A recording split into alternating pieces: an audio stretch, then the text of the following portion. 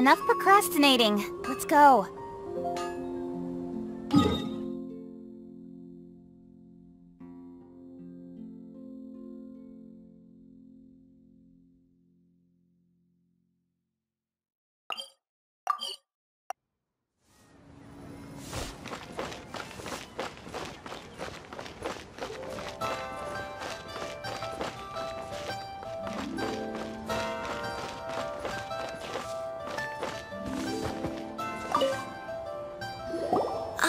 Sir, you're here.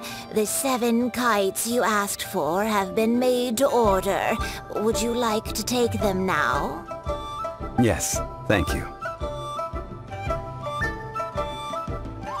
It's rare to see customers who want to buy this type of kite nowadays.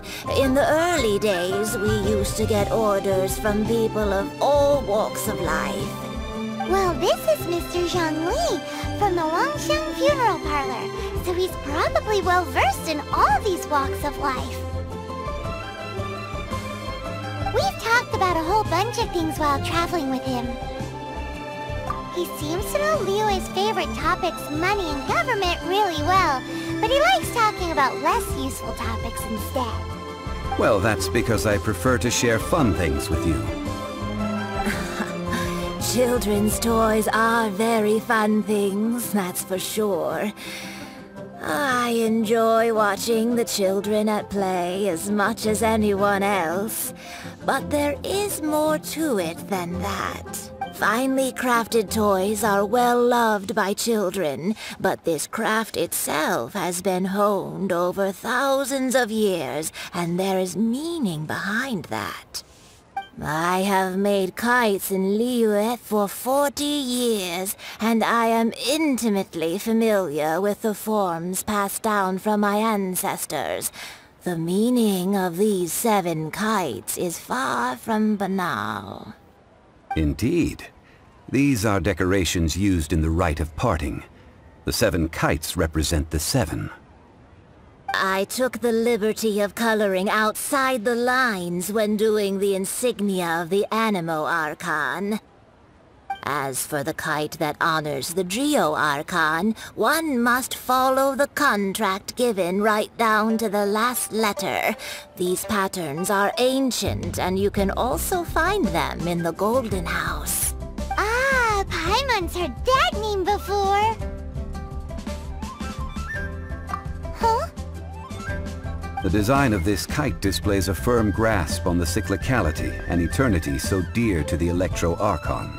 These markings of tree and leaf pay due honor to wisdom and the passage of time. All this on a single kite. Truly astonishing. Justice flows across the surface of the waters. War rages like a flame. As does that which the Cryo Archon once... Yes. These details are masterfully done. The compliments of a learned man truly are pleasant. Well then, Granny Shan, I shall take these back with me. As for the payment...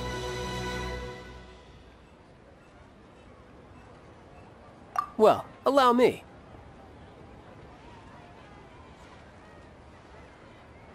Hey, it's Child! No, I was merely passing through. I see Mr. Zhongli's the same as ever. When paying, well, when getting others to pay for him, he neither looks at the price tag nor his wallet. He knows a great deal about money, and about the trials of the common man.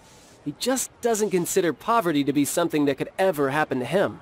Or perhaps, you could say that he cannot imagine himself lacking money. How has he not died of hunger yet? Child, you are as fond of jokes as ever.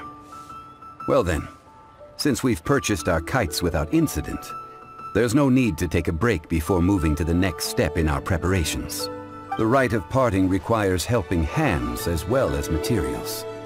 We should be able to find some people near the harbor. Oh, by the way, take this bag of money.